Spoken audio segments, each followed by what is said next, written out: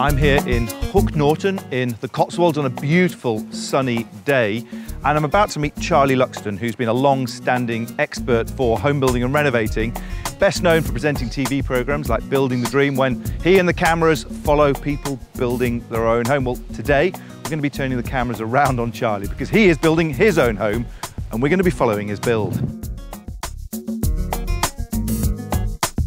Hello. Charlie, what on earth attracted you to this beautiful part of the Cotswolds? It is glorious. I do like to say I do ask myself, but it's beautiful, isn't it? It's a wonderful part of the world. It is a wonderful part of the world.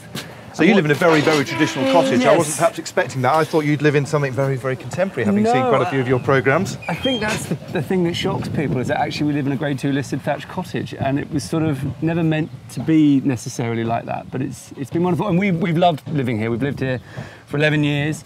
Absolutely adore the house. We did a really sustainable refurbishment to it about 8 years ago. Not easy on an old Not easy, place. A real learning curve, wood wool fibre, limes, you know, rainwater harvesting, solar thermal, all of the things that were, you know, cutting edge at that time.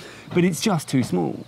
You know, we are 4 and that's 82 square metres, so we are really tight.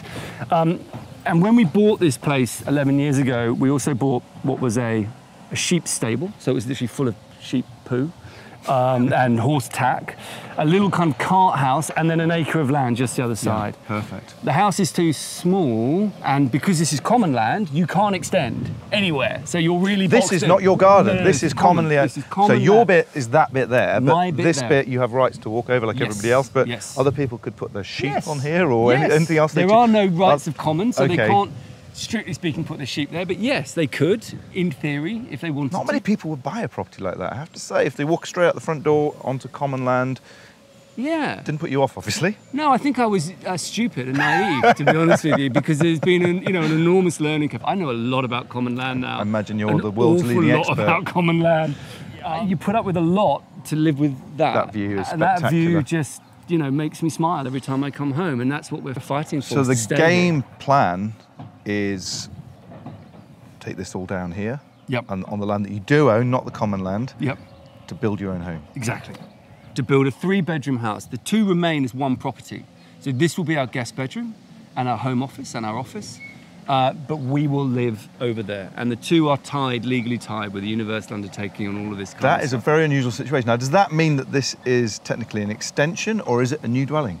No, it's part of the old house, so it's unfortunately liable for VAT. You know, you do a lot of calculations when you're working out a thing like this, and you go, okay, the VAT's going to be sort of 80 grand, let's say 90 grand, 80 grand, and then you do the maths of, okay, well, let's move, and then suddenly, well, you've got stamp, and you've got moving costs, and you've got the estate agent's cost to sell the house, and suddenly it's like, well, actually... Half to 3/4 of that would have been wiped out anyway. Yeah, okay. So we're at a starting point. So it was like, right, there are loads of people with a big garden or with a paddock who'd like to build their own home on it, and maybe have had a conversation with the planners and been told you can't build on a paddock or you can't build in your garden, especially in a location like this, which is conservation area.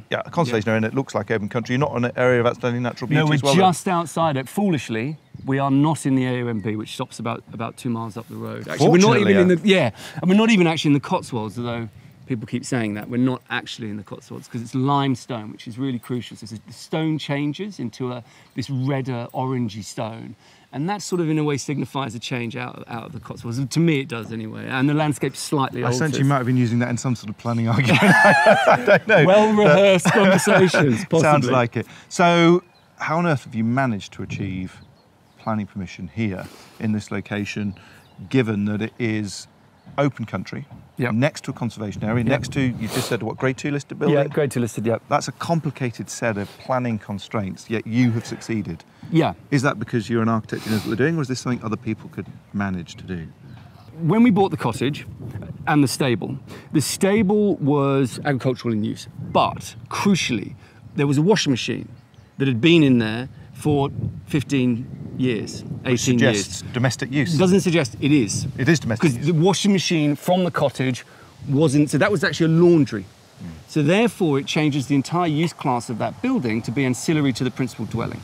So when we moved in, we said, look, this is the situation. We've got a certificate of lawfulness and planning permission to say we want to make this into our home office and guest bedrooms. And in fact, We did more than that. We converted that into an annex. We moved out of here. So it's been really complicated. Yeah. But we bought it, we moved in here, we put in a temporary kitchen, we painted everything white, stripped out everything that was old and tired, and it was freezing cold. We lived there for a year and a half, we did that up. We moved into there, we lived there for a year and a half while we did that, and then we moved back over to here, and now we're knocking that down after a gap of about 7 or 8 years. So cumulatively, you'd had at least 5 years of use of that, 4 years is the significant number of use of that as residential anyway, and prior to that, it had been established as residential through use as a laundry, which meant what? It meant that it was part of residential curtilage. Okay, so that established the use of the land significantly. Yes. That was the most important part. Yes, which but meant it established the footprint, and we could argue that the little bit of concrete in front of it, but they're very keen that the rest of the land is still amenity land and not resident, not garden, which is how it will remain.